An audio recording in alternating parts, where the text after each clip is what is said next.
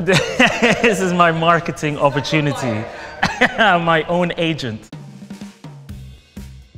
My name is Ncuti Gatwa and I am an actor. People might know me from a show on Netflix called Sex Education. A show about filleting bananas has sprung a whole bunch of careers. I recently wrapped on Barbie with Margot and Ryan, and I am about to be the new Doctor in Doctor Who.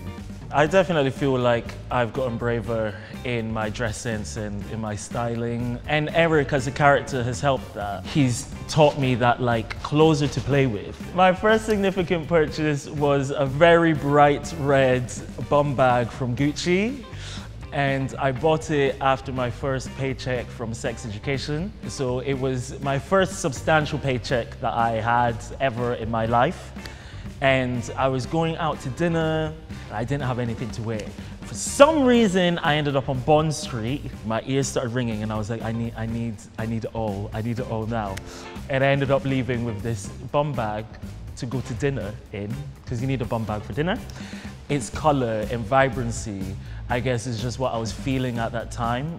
So it just reminds me of that time of just like excitement and joy.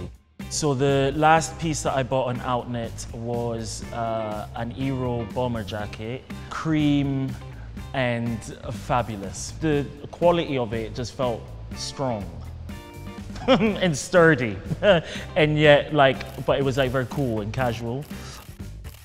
So my last piece, my everything piece, is a piece of Rwandan artwork that I stole from my mom's house. I think it was when I was moving down to London at 21, I just took it and put it in my bag so that I can have a little piece of home wherever I go, as cheesy as that sounds. And it just reminds me to be grateful as well. It just says thank you, and it's good to always practice gratitude. My mom does not know that I stole the artwork. So I'm sorry, Mom. I'm very, very sorry. This is my confessional. But thank you.